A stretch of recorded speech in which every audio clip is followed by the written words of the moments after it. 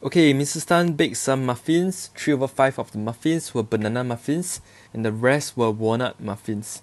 So imagine we have 5 units over here. Okay, 3/5 of them is banana muffins.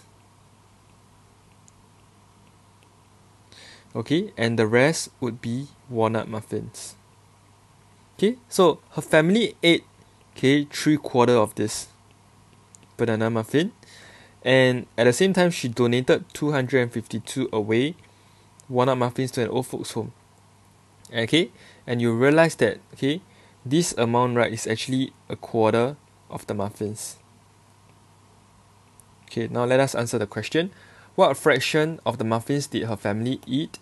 So very first thing, we know that the family ate 3/4 out of the total muffins, which is 3/5 muffins that she made. So that would be 9/20. Okay, now let's look at part B. How many muffins did she bake altogether? So first of all, so we know that she had a quarter left, right?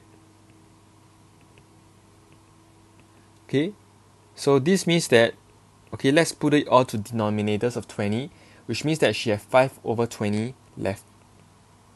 Okay, so this means that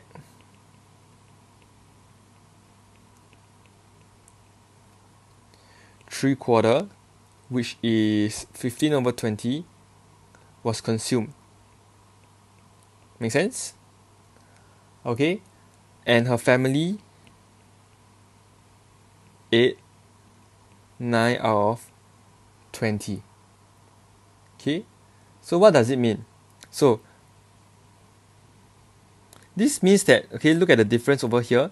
This means that 6/20 will represent 252 that is donated.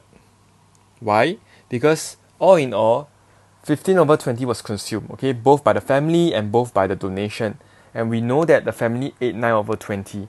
So obviously the remaining amount would be the amount of muffins that Mrs. Tan donated away to the charity.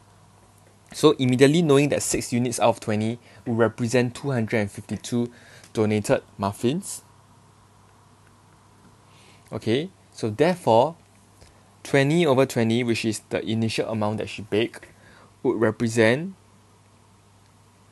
252 divided by 6 times 20, which will give me 840 muffins in total. Okay, that is the final answer for this question.